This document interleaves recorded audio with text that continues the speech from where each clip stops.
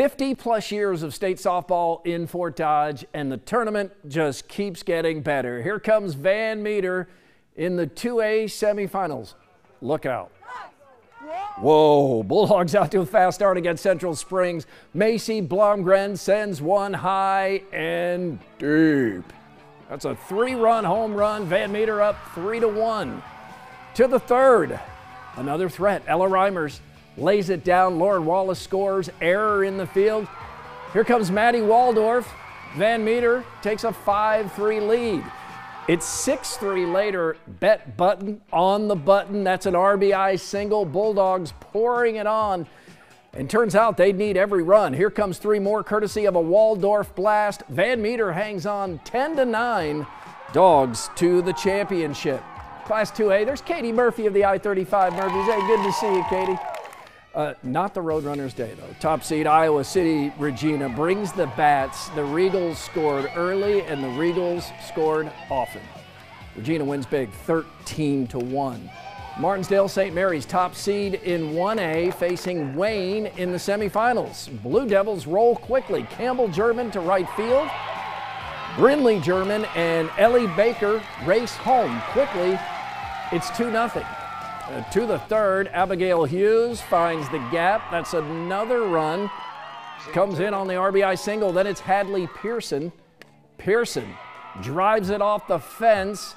And Martinsdale St. Mary's can't be stopped on this night. Campbell German throws a one-hitter. Martinsdale St. Mary's wins 10-9. It's on to the finals.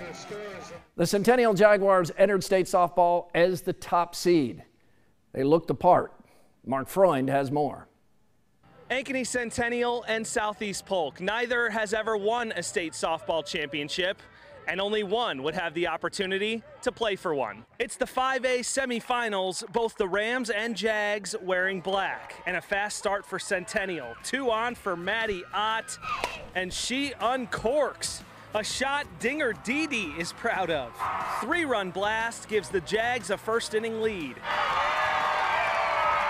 To the 5th, more long ball for Centennial. Jordan Kennedy skies one deep, and the Rams run out of room. Solo shot for Kennedy. It's 4-1 Jaguars, and that was the start of a wild 2-out rally. Centennial cranks out hit after hit and scores 8 runs with 2 outs.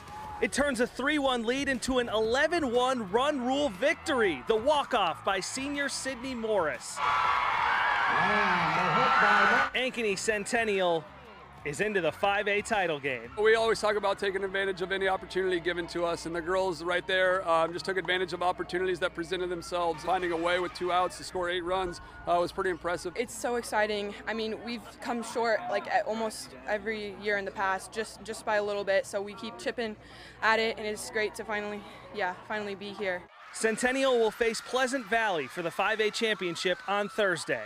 In Fort Dodge, Mark Freund, WHO 13 Sports. Mark, thank you. Class 4A, great semifinal between Winterset and Fort Dodge. First inning, Dodgers jump out front. Mackenzie McElrath base hit. Maggie Elsbecker scores. Fort Dodge builds a 3-0 lead in the first few innings, but here comes Winterset in the 6th. Jenna Young liftoff right over our camera. That's a solo shot. Winterset gets 2 to take a 4-3 lead.